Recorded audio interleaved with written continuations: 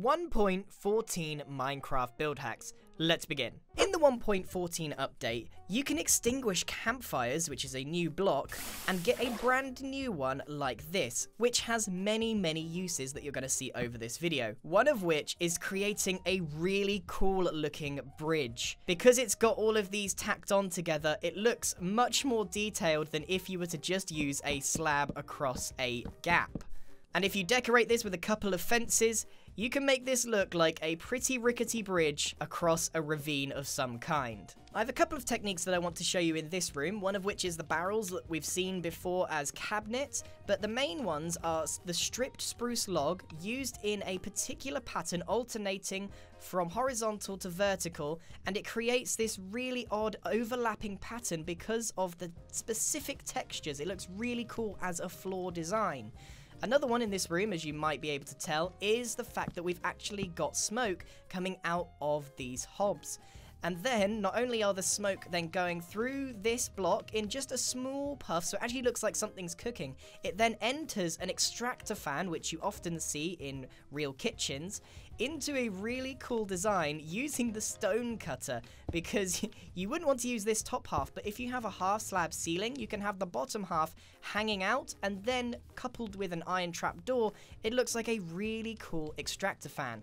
So there's 3 little techniques in there. Let's move on to the next one, which of course wouldn't be complete without a bathroom. Now, I've done many bathroom designs in these kind of videos. We've got the grindstone as a toilet paper roll, and we've got a blast furnace up in the corner as a little ventilation shaft, both of which we've seen before. But the main thing is the composter as a toilet.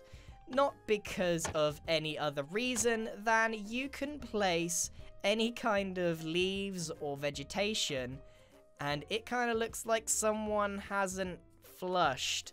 And not only that, probably my favorite thing is that you can stand in it. Oh, gross. Gross. Someone needs to flush the loo when they're done. Moving on, shall we? You can also use the composter on top of a scaffolding block, and you can get what looks like a beehive. And you can even seal it with a pressure plate on the top, so it looks like a proper honeypot. You can surround that with flowers, and then even get some custom Minecraft heads that look like bees to complete the set. The overall effect is really nice. Another build hack using the campfires is that you can put it underneath magma blocks and lava, and it actually looks like it is red hot and boiling because of the smoke that comes out of it. And if you put some hay underneath them, you can vary the heights that they go to make it look a bit more realistic. Next up, using the campfire again, but in its extinguished form, you can use these as a pergola or a decoration to any kind of house. I've used it in a completely trapdoor house to make it look like a little shack that you might find on the road, or, you know, like a shed or something like that, to make it seem really rickety. And I've even added a bell on the end there as well. I think the campfire is extraordinary, and we're going to see many more designs using it. For example, in this room here, where we've got a bathroom or a utility room, we've actually used the campfires as like a bath mat. This is quite common in ultra-modern bathrooms. You have somewhere to stand. I think that works really well. But also, we've got the new banner patterns on some item frames, and they actually look more like towels than anything else. So this could even be a laundry room. We've got a blast furnace here with a glass pane and an item frame on top of a loom, and that looks a lot like a tumble dryer or a washing machine for all of these things, and it fits rather well with scaffolding, which looks like sort of a bamboo storage area. All of those together make a very nice room. Another use for the composter is actually as a log block. Obviously it's hollow in the middle, but if you cover up those entrances up here, you can actually use this as a palm tree design. So you can see it's because of this horizontal pattern, and it's got that jungle-ish texture, it works really well in this situation. If you like building cities and you've got loads of roads, using the top of the loom looks a lot like a drain, and you could hide it by using the new stone stairs underneath the sidewalk here, and you can still see the drain. And the same here if you wanted it a bit closer to the side of the road. It's up to you, but either way, you could in both cases, fill it with some water to make it seem like it's overflowing if there's been a storm in your city.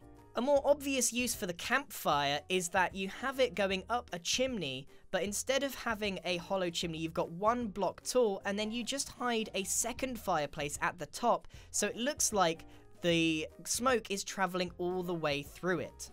The new block of bamboo works really well as the stem to most plants, so you could create some small trees like this and do multiple heights to make yourself a really nice vegetation garden. Next up, the lectern can be placed in the middle of a desk with a book on the top to make it look like you've actually got something to read on your desk. You can then hide that with some trapdoors so that it's not so obvious what it is, and you can also use the lectern as a chair itself. A bit more on that later on.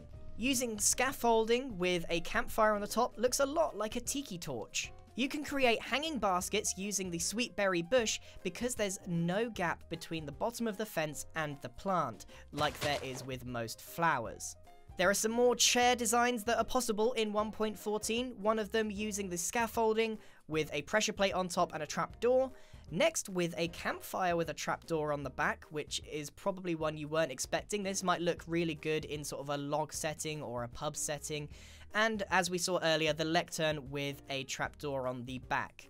Again, using the campfires, you can create some telegraph poles or telephone poles or electric wires, whatever you want to call them, with some string attached between them to create a modern telecommunication network. All you have to do is make some spruce fence poles with a few spruce fence gates and then the campfires on the top, and make sure that they're all in a line. Again, using the extinguished campfire, this is such a unique block, you can actually create what looks like railroads. Now, it's not quite the right texture, but because of this design of the model, it really does look like some wheels would fit down the middle here, and I think it works quite well.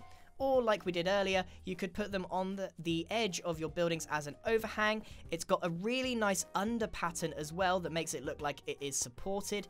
And on this one, you can see that I've used the other side of the loom block as a foundation layer, because it actually kind of looks like it's got foundation brick color, so that works quite well with the bricks themselves to create a building. Mix all of that together, you've got yourself a small village train station.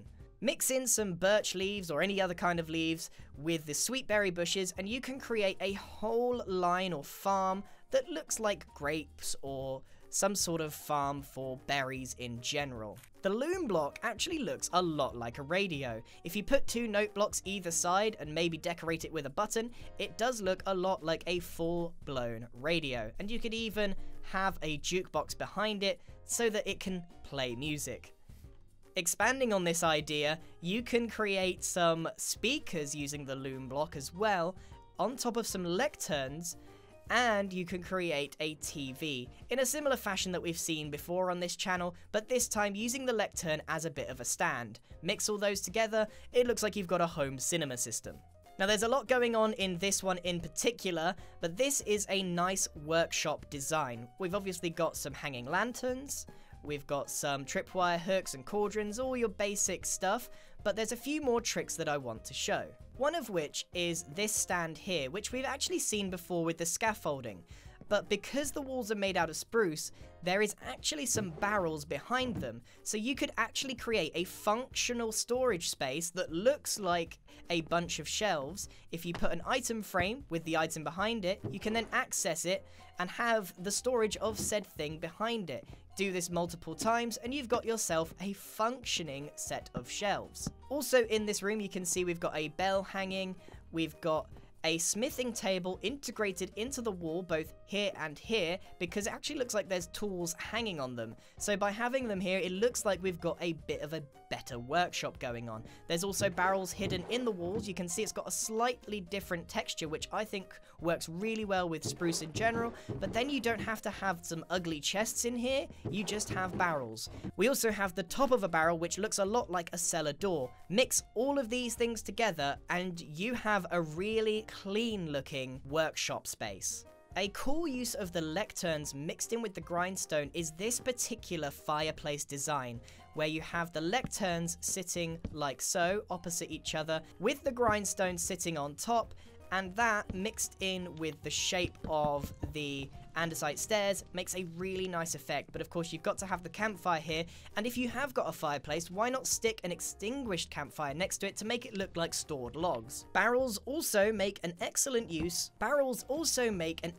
foundation block for any walls that you want to decorate with a two-tone thing, because you can also access them as storage. The smithing table also has a really unique design for the top, which works well as flooring, and you could mix that in with any of the new blocks. In particular, the blast furnace. Again, using the campfire block, you can hide it underneath lots of logs and even under magma blocks, etc., to create a full-on sauna room. Obviously, the more campfires you have, the more steam you have, and the more realistic it looks.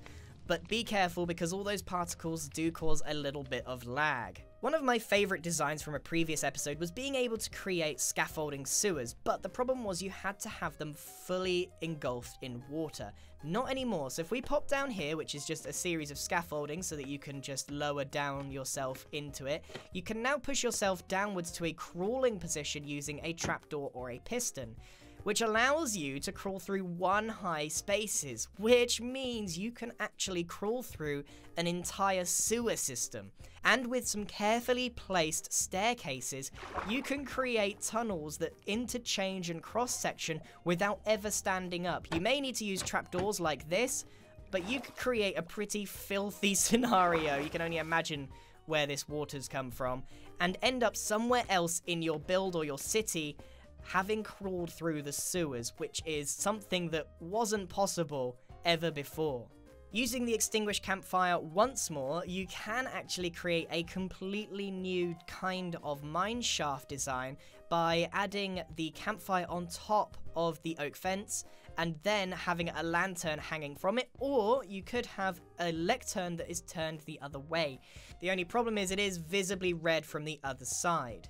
And finally, there are a bunch of torch designs that are now possible by utilizing the campfire on top of a lectern, as so, the simple version, or on a little bit of a plinth to give it some height, also surrounded in signs, or in trapdoors themselves if you want to cover up the fire, all of which produce a lot of smoke. And also, you can create a pretty cool support beam by using reversed lecterns. In this scenario, where we've got a really long hallway, the two work together really nicely, but again, if you turn around, the effect is somewhat ruined. Well, that's it for today's 1.14 build hacks. I hope you enjoyed this video. It is incredibly difficult to keep coming up with these little tricks and tips using all the new blocks. Obviously, there was a lot of campfire use in this one, but that's because that's a new block from when I made the other videos. But I managed to squeeze out a few more ideas using some of the new blocks in various different ways. It's very exciting whenever we get any block at all, because it means that you can get creative with it in ways that you didn't expect. Which one is your favorite? Mine was, in particular, this bridge that we saw right at the start. Thank you very much for watching. Let me know what you thought in the comments below, and goodbye!